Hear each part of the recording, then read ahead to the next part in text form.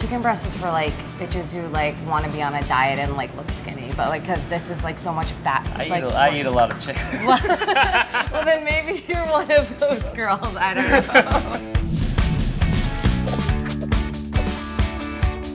Chef Leah Cohen, you traveled for a year throughout Southeast Asia before coming back to New York to open Pig and Cow. You became obsessed with this dish. Yeah, so this dish is called Khao Soi. I like ate this every day for like a week straight to the point where I smelled like curry. I think the key to this dish is the curry paste. You can't buy curry paste like this. And then we make our own curry powder in-house. So this is the base of the Khao Soi plus coconut milk, and we add chicken stock. This is just boneless chicken thighs. Dark meat is obviously better than white meat. Because like if you're getting that into like a hot pan, you can't control the light meat as easily, yeah, right? and I think there's more flavor in dark meat, and it just doesn't dry out as much. And then we do fermented mustard greens. We make these in-house as well. So Can I give those a smell? Yeah. We ferment them. They're a little funky. They're almost a little bit sweet, like a butter pickle. Yeah. Almost. We add red onions, and then we have 2 different types of noodles. They're actually the same noodles. These are gonna get boiled. They're fresh egg noodles, and then these are fried. Use this garnish to give some texture to the dish. How do you start up with this one? All right, so this is the Khao Soi broth. And so we're just gonna heat that up. This is probably our spiciest dish on the menu. Some people can't handle it. You said you can handle spice, so yeah, I'm sure it'll be fine. It's actually not, it's not that bad. And then we add the chicken thighs to that as well. Thai food to me is just like in your face. Like, it's like spicy and like acidic from like all the lime juice that they use. It's fresh from all the herbs, and it's delicious. But some people don't like it. And to me, it's kind of like, it's like an inner struggle because everything is so spicy, and I don't want to be like the white foreign person that can't handle it. So I like fight through the spice, and I'll be like drenched, like soaking sweat.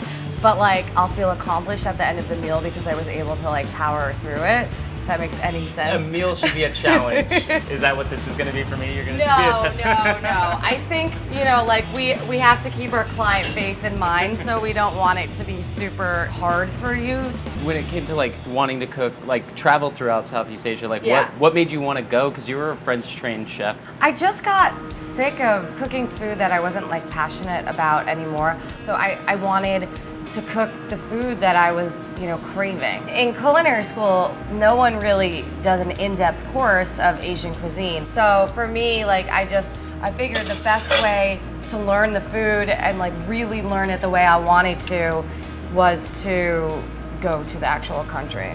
Do you think people are more adventurous? Like it seemed like maybe, you know, 10, 15 years ago, they wouldn't want to have fish sauce and like pickled things and fermented things. They were like a little more afraid of stuff like that. Oh yeah, I mean, I think that the word fermented still scares people because they think it's like rotten, you know what I mean? But I think people are becoming way more adventurous with the type of Asian food. It's not just Japanese, it's not just Chinese. 3 years ago, people didn't know what the Filipino food was, you know what I mean? So this is it. Oh, this is the final dish. This is my favorite thing ever. I hope you get obsessed with it like I did. I'm gonna splash all over myself. Well, that's the thing. Like, I feel like this is super dangerous because of the turmeric powder. It has destroyed so many of my t-shirts. So I'm gonna need a bib. I mean, I need one anyway when I eat, but especially now. There you go. All right.